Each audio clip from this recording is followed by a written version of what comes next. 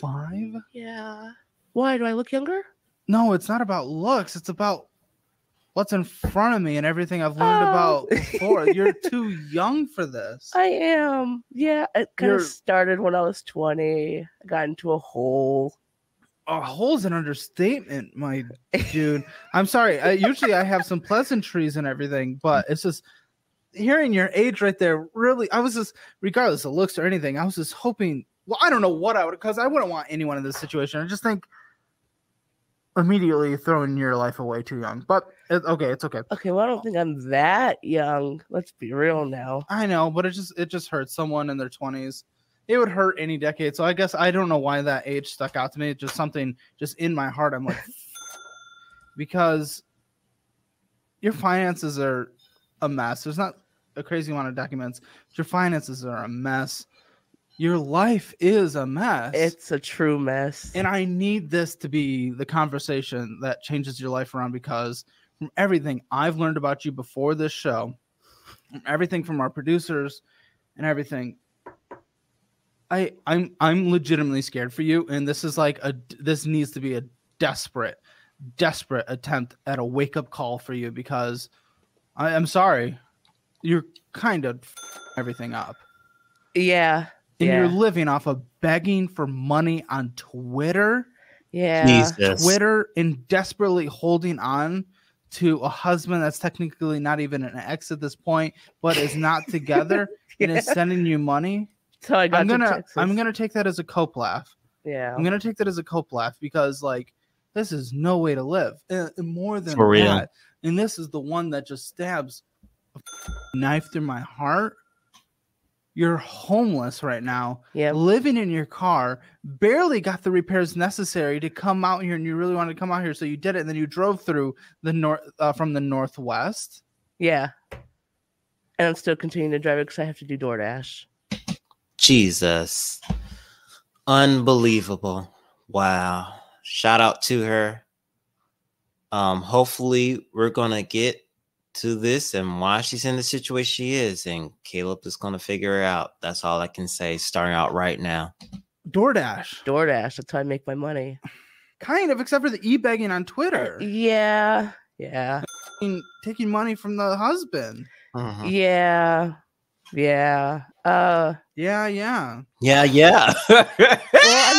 mean, the husband situation is kind of like iffy. Like we're kind of together, kind of not. I don't live with him. He lives in Pennsylvania, and I don't want to move to Pennsylvania. And so he wants me to move back and be together, but I don't really want to. I'm trying to find a state where I can stay. Like I don't want to be in my car forever. But my end goal is to go back to Kansas and live in Kansas. But I can't do that yet. So to be clear, you're married, but you do not want to be with your husband. Yes. Oh, happy Valentine's. That is the most gracious thing I ever heard in my life. I am married, but my husband's in Pennsylvania. And I want to stay in Texas because I don't want to move. That's why I decided to stay in my car and do DoorDash. Unbelievable. I see you learn something new every day, but this is new to me. I don't know if it's new to a lot of you people out there, but if it is, hit the like button and subscribe for more reactions like this, because I don't think anyone is going to be prepared for this one. Valentine's Day, by the way, Caleb. Thank you. You're welcome. Thank you. It's also my birthday. Is it? Happy birthday.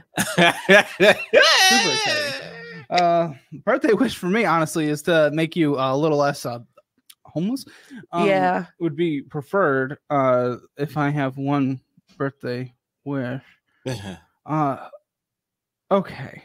But again, I'm saying with your husband, but you don't want to be with your husband. Yeah. Are you using him for money? I'll be flat out honest. No. Because he sends you money. He sends me money now, but cause I've been with him for a while. He only just started working. So the money just started coming in. Cool. I mean, you waited for him to start taking money from someone that you're not even with, but you're technically married to. When did you guys get married? 2018. What the So what's going on with this whole thing? For real. with the The marriage. Yeah. So I kind of took care of him for 4 years, and How so? because we lived in Kansas City, and I was getting money in Kansas City, and so I was kind of taking care of him because he didn't want to work, and I was working. I was doing Amazon at the time. No. You're taking care of a boy. See, this is like, I don't know what it is. Lately, I've been hearing these women saying that they take care of their men. I'm like, my God, has men really fallen off where women start taking care of us like a mommy? Unbelievable. Jesus Christ. Really? Oh my goodness. Guys.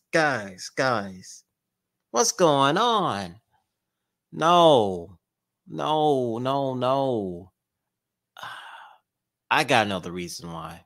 Time.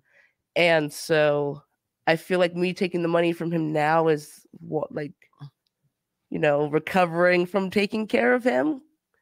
But I can't take care of a man child. Why are you guys together? Why are For you guys real. together? I liked him at one point, Liked him at one point? and then I Why the grew. are you guys still together right now? For real. I'm not a marriage Okay. counselor, but like, why the Because For he has real. all my This is why I said, like, most of these people are staying in these bad relationships for no apparent reasons. I don't know why. Hey, we push getting married.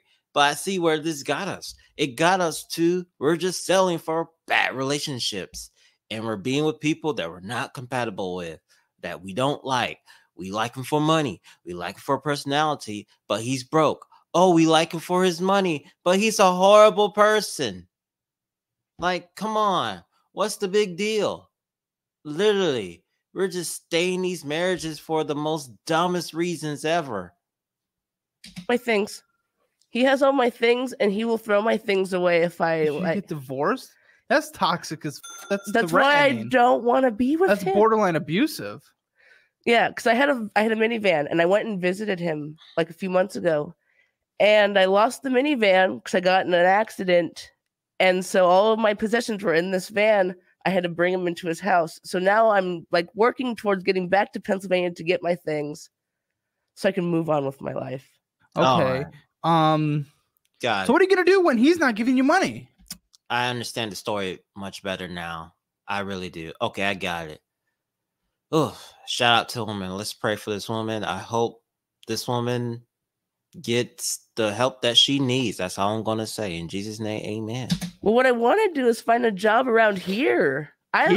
Like around Austin. What is this? You're so confusing. You are all over the place. I You're am. like, I'm very okay, fickle. right now I'm in the Northwest. I want to live back in Kansas. Let me get a job in Austin.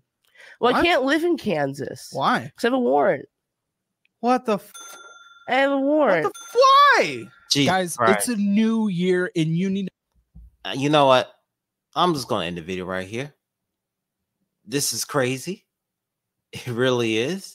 But if you want me to do a part 2 of this video, just let me know.